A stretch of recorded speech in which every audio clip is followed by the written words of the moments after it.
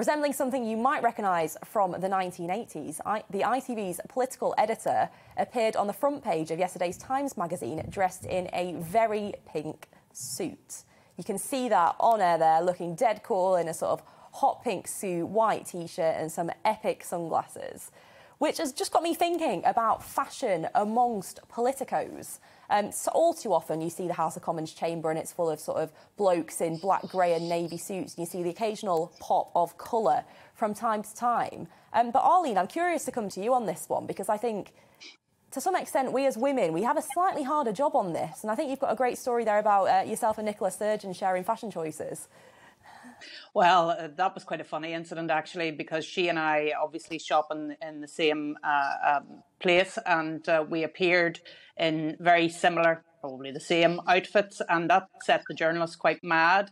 And I think Nicola's response to it was, goodness, there are so many men here in similar suits. This is a real shock.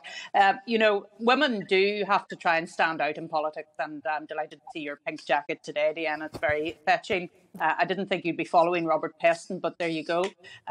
It's important that we do have our own individual styles. I think probably in politics, in the House of Commons, a bit like if you were a young solicitor in court, everybody wears a black suit, everybody wears a white shirt, but that's changing, and you can very much see that in the House of Commons now, and the individual styles are coming out. I think what's important is that we show respect for the institution, and whatever you wear, that respect is reflected in what you have to wear.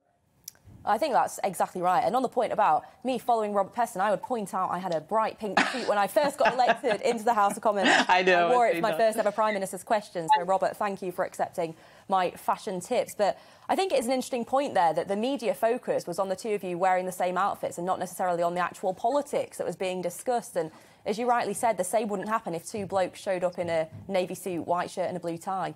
Paul, do you give fashion much thought when you're getting ready to do interviews or sort of make appearances? Is it something at the forefront of your mind?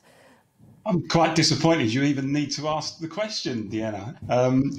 No, in truth, I do, but I don't obsess about it. I mean, I've always been a great believer that people should be free to wear what they want. Although when I saw the picture of Robert Peston, it did make me think again about that, to be perfectly honest, because that was pretty.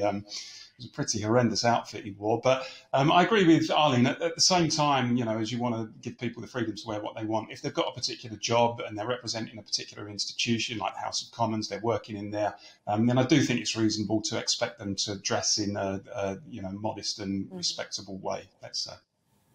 Well, I think that's exactly right. So maybe you can tweet us and let us know what you thought of Robert Peston's suit and whether you think he should be wearing that for his show.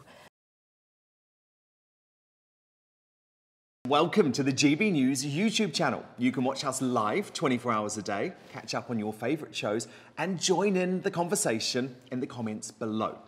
Don't forget to subscribe and you'll never miss any of our exclusive content.